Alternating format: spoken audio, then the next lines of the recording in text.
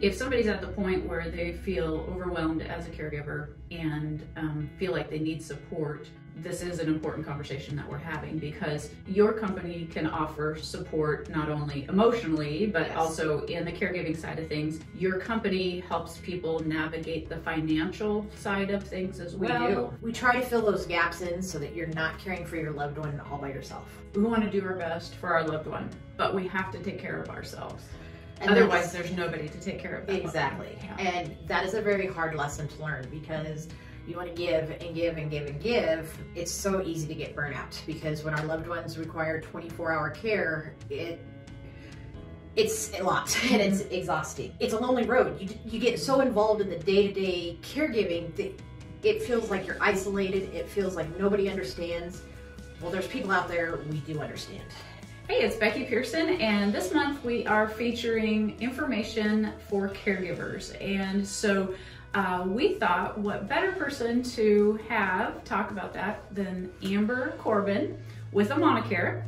And she is in a unique experience, because not only has she been on the business side of caregiving, but also was thrown into a caregiving situation when her husband suffered a stroke. So thank you for joining me, Amber. Absolutely. Thank you for having me. Tell us a little bit about your situation. You obviously weren't planning on being a caregiver. No, I wasn't, especially at this time in our lives. We had just become empty nesters, and this was kind of our time, I guess, if you want to look at it that way. And September 11th of 2019, my husband suffered a massive stroke. Very lucky to even still have him. It was touch and go for a while, but he survived, thank goodness. But our lives changed forever. We went through, a 9-day ICU stay where he was in an induced coma. Then we went straight from ICU to a 30-day inpatient rehabilitation program at Kearney CHI Good Samaritan. They did a great job. They started the process of rehabilitation. It was kind of an intensive 30-day program. He would have 3 hours of physical therapy a day. He had 2 hours of speech therapy every day and 2 hours of occupational therapy every day. So it was a good start. But then when that 30 days was up, that's when I'll be honest, I didn't know where to go. And so I put out there on Facebook and was asking some nurse friends of mine. I said, okay, we need to continue physical therapy at home. Who's the best? And I will be honest, by far and away, and you and I knew each other. I mean, Gracie and Emma took gymnastics. And it wasn't that I wasn't wanting to choose you. It was, I wanted to know who was the best, for stroke rehabilitation. And by far and away, my nurse friend said, Becky, Pearson Physical Therapy, hands down. And that actually made me happy, because I was very comfortable with you. And so it kind of just reinforced. And I guess that's my first piece of advice to give people, is start asking questions. When your life changes, you have to become an advocate, like, immediately. Ask questions. Don't take no for an answer. You're going to run into roadblocks.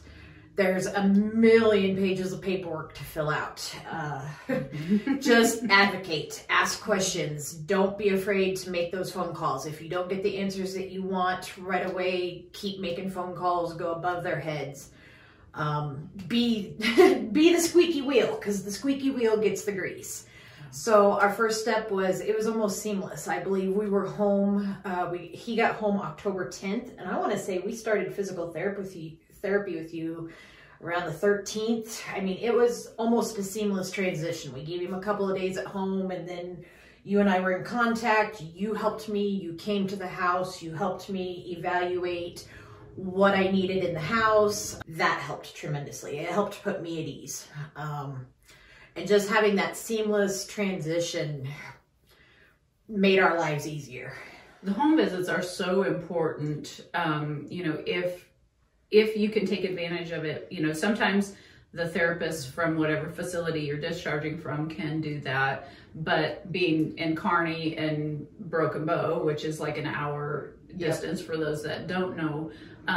You know, that probably wasn't really an option. Not really, no. And I wanted somebody local, and just because at the time I worked at the radio station, and I had to be able to go back to work immediately. And we did not have caregivers in the home at that place at that point in time. It took almost 6 months. Part of that was getting insurance in alignment, getting his disability rating, you name it. I had to get all that in place. And so he still required 24-hour care. So my life changed immediately. He had to come to work with me so that I could continue to take care of him. Because, and have an income. Yes, because I needed to keep the roof over our heads, the bills paid, the electricity, groceries, all of that. Because he couldn't work, Yeah. And it was, our lives changed like that. Yeah.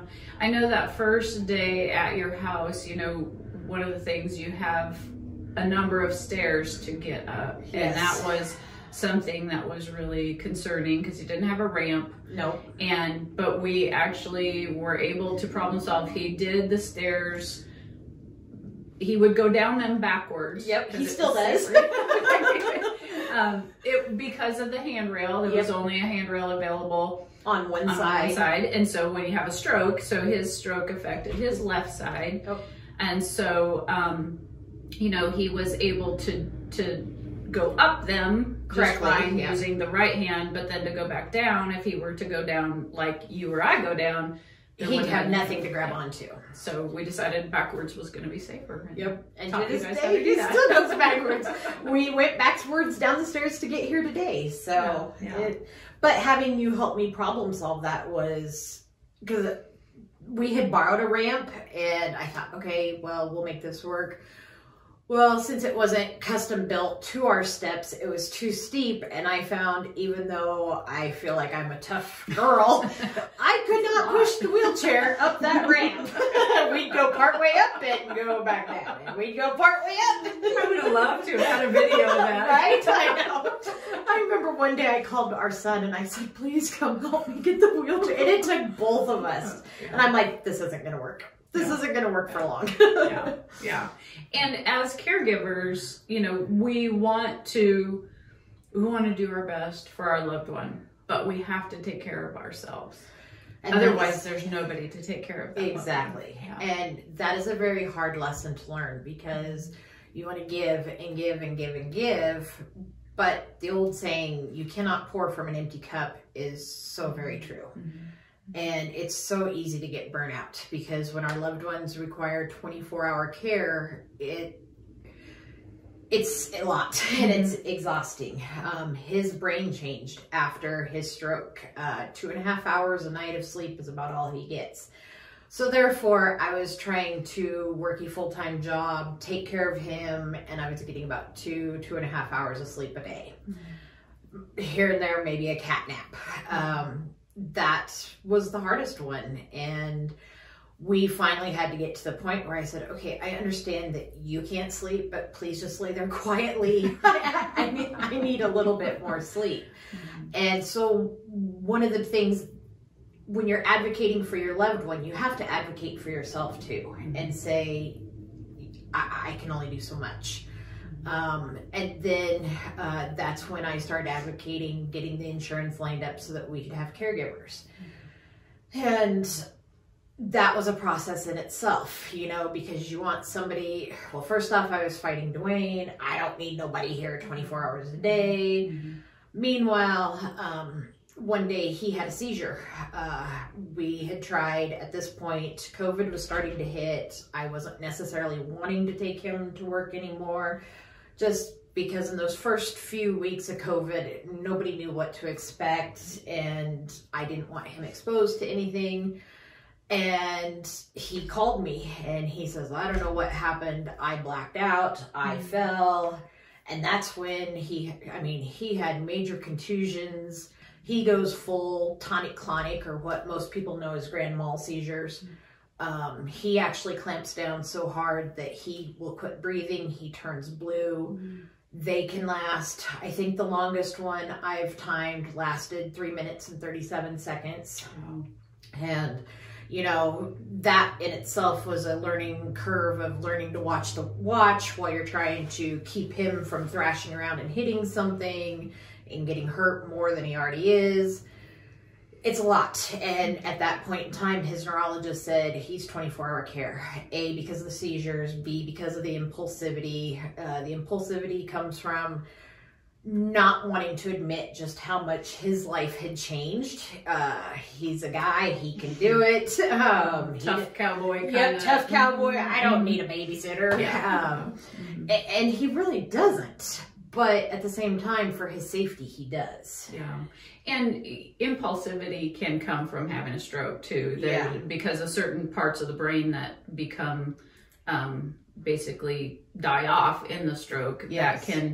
That can diminish their reasoning ability. Yes, it really can. Yeah. And he still has moments, like I hear the other day, the dog got out and he decided he was going to try to get the dog back in, and he... Yeah, which I had tied the dog out.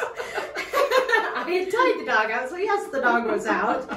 And I had taken our granddaughter for a short walk in the stroller, and in that process, the man who never wants to go outside decided that he must rescue the dog that was outside. And yeah, so impulsivity is a really big thing. Yeah. And clouds their judgment. They don't have the ability to make good decisions based on safety. And it isn't that, it's just that part of their brain does not work the way it did. Yes. And we're still, even 2.5 years after the stroke, we're still fighting. I can do it, you know, and you want them to be independent. I do. Yes, I do. But I also want him to be safe. Yeah. And we started actually with a different agency at first for caregivers, and I loved the caregivers. I ended up hiring them myself because the agency I chose was like, well, we don't have any caregivers in the Broken Bow area. And I'm like, okay, so are you going to get some? Well, if you know of anybody. So his very first caregiver was actually a college student whose college had closed campus for COVID. And so she was able to come and take care of Duane, do her homework online. Because he basically needs a companion. Help him run the TV. Just sit, keep him from getting bored. Keep him from getting depressed, that kind of thing. And Emily was just amazing. She was a family friend. It worked out for her. She could continue college classes and such. Then at the end of the summer, they were going to open up the college campus again. So we lost her, and I lined up 2 more caregivers. And at this point, I was like, this isn't working. I don't have the support I need. I'm trying to hire caregivers. I'm trying to figure out their schedules. I'm trying to do all of this. What is this agency doing besides billing our insurance lots and lots and lots and lots of money? And that's when we switched to, at the time it was personal home services, and immediately, night and day difference. They did the background checks for the caregivers that I had already chose. They were going to hire caregivers, and I said, well, I've already got these caregivers. And immediately my caregivers got a raise. If they had a question, they could call the agency, and they actually had an answer that day rather than waiting 4 or 5 days. And you know, when you're taking care of somebody, that's huge. Being able to have that support system. And so for the next 2 years, we went through personal home services. They switched. We've rebranded to Amana Care. Amana is a Hebrew word that it stands for a lot of things. Faith, loyalty, nursing, trustworthiness. Basically everything as a company they wanted to stand for. And the opportunity presented itself through this process with Duane. I've been very proactive into it. Changed our lives so much. We went to a stroke camp in August of last year. We're waiting patiently for registration to open this year because we want to go again. And it became a passion of mine to be able to he was able to connect with other stroke survivors and see that he's not alone. I was able to connect with other caregivers and be like, oh my gosh, they get it. They get me. They get my struggles, you know, and there were people from all ages and walks of life. He was able to connect with stroke survivors that were younger than him, that were older than him, where he was 54 at the time he had his stroke, and that's really pretty young. But to even find stroke survivors that were actually younger than that helped tremendously. It was kind of life-changing. And that kind of flipped a switch in me of, well, how can I help others? You know, how can I help other people feel like they're not alone? And it may not be stroke survivors, you know. We've been in the situation, Duane's dad had dementia, my grandmother had dementia, and we did the family caregiver route thing, you know. My mom and I, with my grandma, she would take care of her during the day. She also had some caregivers throughout the day. At nights, I would pick up my grandma from my mom, and grandma would spend the night at our house, kind of the same thing. She didn't sleep a lot. And it'd go so far as I'd sleep on the floor at the foot of her bed so that if she got up to wander, she literally stepped on me and I would wake up. But there's so many of us out there, and it's a lonely road. You get so involved in the day-to-day caregiving that it feels like you're isolated. It feels like nobody understands. Well, there's people out there we do understand. Why do you think people choose to do care in their home? I mean, there's a lot of different reasons. There is. What do you find? You know, do people feel the guilt that they have to be the caregiver and have to keep them in their home? Do you think it's financial? Do you think it's all I think of the it's above? all of the above. A lot of it is, you know, like parent-wise. Well, they took care of me when I was younger. It's my job to take care of them now. I think we can provide better care at home. Nursing homes are awesome, and the people that work there, you know, I give them kudos, because especially navigating COVID and all the changes they had to go through, you know, I can't say enough about that nursing home staff. But at the same time, your loved one is going to be more comfortable in their own home, especially if you're fighting something like dementia or something like that. Because as it is, they get lost in their own home, and you uproot them and you put them in totally new surroundings. And we found that with Duane's dad. His last few days was spent in a nursing home, and he had wonderful staff. I mean, they took care of him so well. Duane and I would joke and tell him that he was being treated like a rock star. But at the same time, he was so lost. I mean, I want to go home. And Duane's mom stayed with him night and day there in the nursing home. She slept in the recliner, and still, he was so lost. And I think, you know, if somebody's at the point where they feel overwhelmed as a caregiver and feel like they need support, and they're debating, you know, well, maybe I do need to send my loved one to a nursing home, but I don't want to do that. I think this is an important conversation that we're having, because your company can offer support not only emotionally, but also in the caregiving side of things. And now, one of the biggest concerns is I can't put mom or dad or my husband or wife in a nursing home because I can't afford it. And so your company helps people navigate the financial side of things as well. We do. And we work with Medicaid AD waiver. We are working on the DD waiver side of thing for developmental disabilities. We also work through the VA. There's assistance through the VA for home care services. We can do private pay. Certain long-term care insurance companies will reimburse families for home care rather than nursing home care. There's a variety of options out there, and we help navigate that billing issue. Plus, we're a listening ear. You know, we understand what it's like trying to do the best that you possibly can for your loved one. And it became a passion of mine to the point where I actually joined Amana Care to help families like mine. You know, maybe it's not the certain same situations. Maybe it's not a stroke. Maybe it's dementia.